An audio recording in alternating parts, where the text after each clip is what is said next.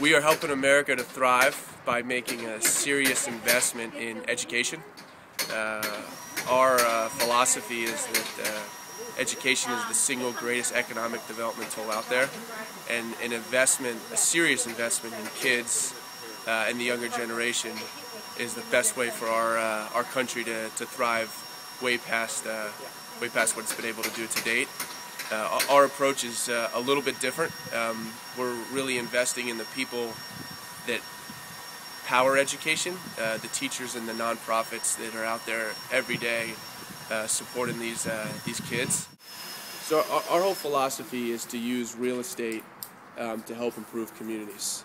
And we do that by doing two things. One, we take old, abandoned, historic, dilapidated buildings that have been sitting vacant for 20, 30, 50 years, and we breathe a new life back into them, to the point that the surrounding community is actually proud of the buildings that are in their communities, and inherently the communities, as a result of the new buildings, become better places to live, work, and play.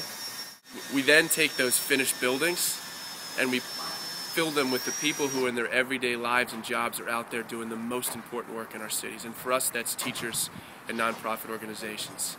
Our whole concept is to roll out the red carpet for those folks who are doing the most important work in our cities, oftentimes underpaid and oftentimes underappreciated.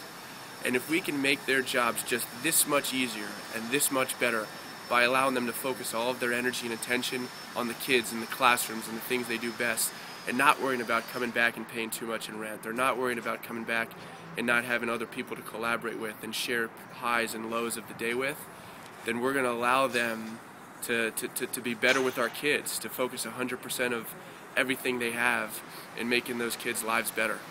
All that's done through buildings from our standpoint.